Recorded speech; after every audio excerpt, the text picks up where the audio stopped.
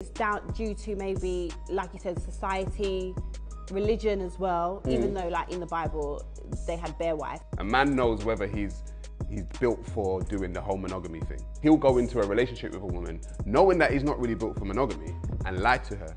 But you cheated a lot though. I've cheated previously. I can't quantify it. What do you mean you can't quantify it? Because I wasn't sat there counting. If you were to ask all of your girlfriends, yeah, how many of them have been cheated on?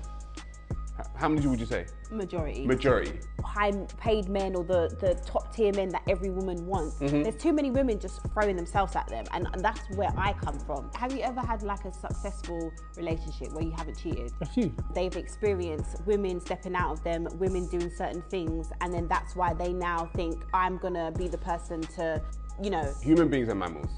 Only 9% of mammals are monogamous.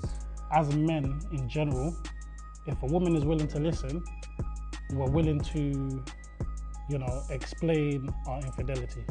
But you're not in that bracket, so why do you keep not. talking for those people? Yeah, well, so I don't fucking care about those guys. Don't come here and do ZeZe job, please. I'm not, bro. No, because you gave her a point that she didn't even make.